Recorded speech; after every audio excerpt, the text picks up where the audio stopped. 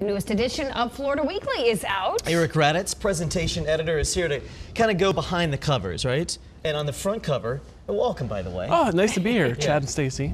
Housing. And we talk about the future of housing and, 20 million people in Florida, more coming every day. What's the future of housing look like? Well, that's what we took a look at. Imagine the most technologically advanced home that you possibly could.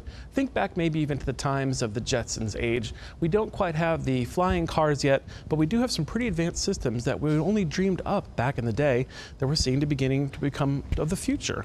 From smart assistants to apps that respond to a simple touch on your iPad or phone, that change the temperature, start the washer and dryer, change the lighting, warm the bath. Living in the future is now, and perhaps still the best is yet to come. Alexa, could you make me a sandwich? Alexa. I tried that. I didn't love work. Alexa. And what did she say? Did she talk back? What? She said, what? Make your own sandwich. Let's talk about getting a job, Eric. A lot of people are feeling wanted, and employers are having a tough time finding qualified people. Yes, and it wasn't so long ago. It seemed to be that there was more people looking for jobs than there was actually jobs. And so this week we take a look, though. It seems things are changing a little bit in some places, enough now where employees are having to once again give attention to seeking and maintaining the excellent employees. So for those who are looking for jobs now, they're definitely feeling wanted and sought after. So if you're looking for a new job, now's the time to go looking.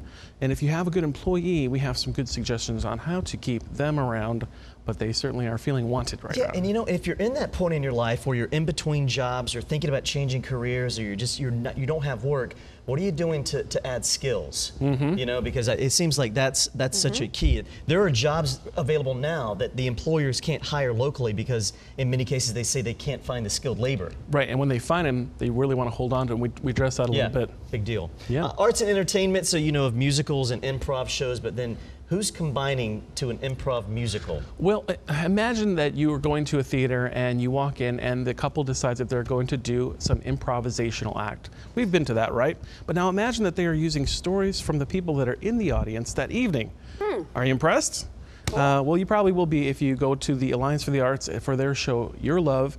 They're musical, they make up everything on the spot, and it's related to those who actually are in attendance. So they may, for example, if you brought Lori, they may say something about from your life, and they may turn your story into the one that they perform. So they just ad-lib it all improv? All improvisational. Talent, that's cool. That is just in time for Valentine's Day. And where's that again?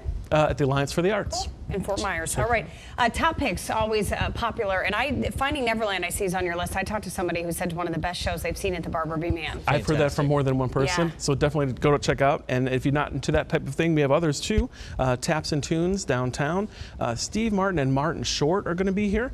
Much more to do. Pick us up at Total Wine as well as many other shops all over town and on your device free all week with these and many other stories just fresh off the press. FloridaWeekly.com. Great publication. Pick it up. Eric Raddatz. We'll see you next week. Pleasure to be your Chad and Stacy.